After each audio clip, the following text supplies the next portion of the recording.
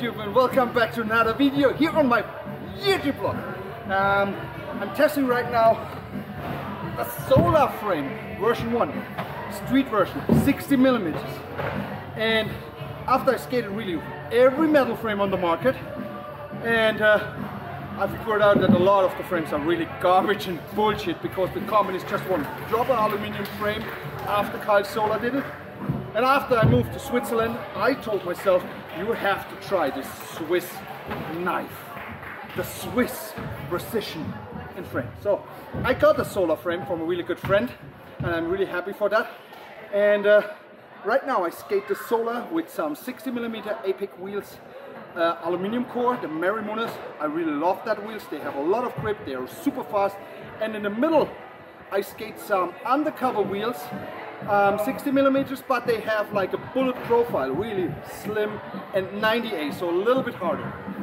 I skated yesterday already a little bit, and I had 1 or 2 wheel bites, but not that the wheels touching the coping, it was more the wheels touching the top, the table, behind the coping.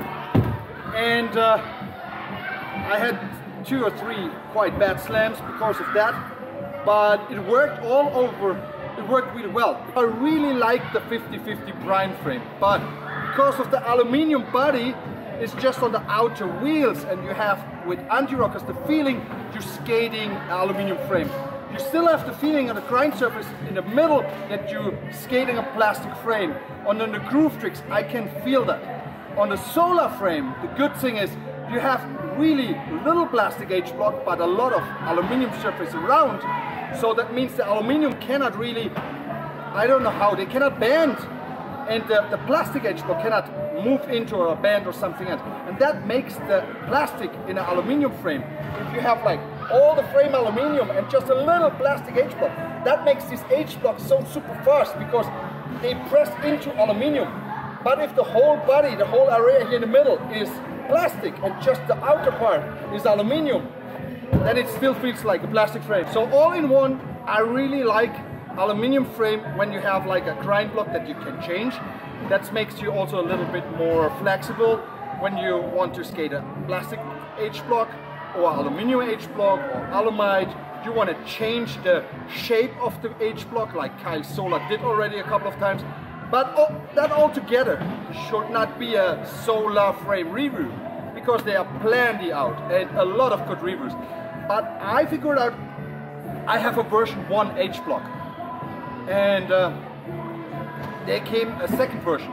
So this H-block have a little bit more wheel bite protection, a little bit deeper groove, but not changing the angle and the feeling of skating as you did before. So, and that's the point. I got an H-block 2, the version 2, and I will try them out now, because the version 1 works well, everyone know that, and I want to see if an idiot like me who can't skate flat can skate flat with a version 2 H-block. So that's what we try out now. So if you're coming a little bit closer, you can see this is the version 1 and this is the version 2. Can you see that? So much deeper groove and so much more wheel bite protection. Check this out. And I'm really interested how that slides. Yesterday I locked in a couple of times here and the wheel touched, but we will see how this works. You can see this block looks out of the frame a little bit, and if you change width to the other block, this is completely like same height like the frame. And I really enjoy just one single screw and you just change your H-block. Even an unflexible old man like me can do that. That's amazing. Does it roll faster? I don't know, it's an H-block.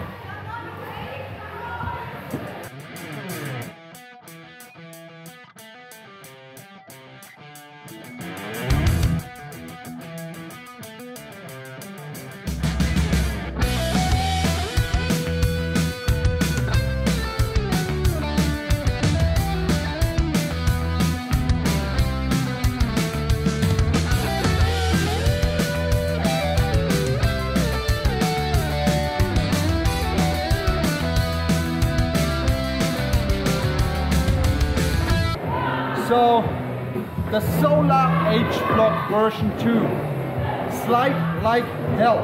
It slides super fast, it locks really nice. The edge you have to break in a little bit sometimes when you go from the groove edge to the edge of the H block, it's getting a little bit slippery and faster, but I think 2 minutes on a curb and it's gone. But I can tell you, this H block makes so much fun. I have not that big problem anymore to touching with the wheels. And the most of the times I had the problem, if you look at here, that the wheels in the back touching on the coping, but as you can see, they're not touching anymore. And I'm really, even when I go on the table, the last wheel stock, but the middle wheel don't touch. And that's amazing, because that's the perfect design for H block. You will never touch again. So in my opinion, I really want to try out the aluminum H block, but with this H block, I could be happy for it. Also, I don't know exactly why, but if I'm doing top side tricks, it feels so much more comfortable and so much easier. Maybe it's the slimmer walls, maybe it's the lower height, because all the flat frames are a lot higher, have a lot more beefier walls. But if I think about my 50/50 prime frame, was also quite low frame, but they had super beefy walls. And every time when I make topside, I had not that connection feeling with my frame that I do in the topside. It was like a strange feeling. But with the Sola Frame, you go on and you don't even have that feeling you're skating aluminum frame. It's just slide, but it has a smooth slide and you feel the surface. So it's not just fast like ice or something, or butter on a hot plate. You can really feel your grinds, and I love it. So I just enjoy this frame now, and I just will see what I can do today.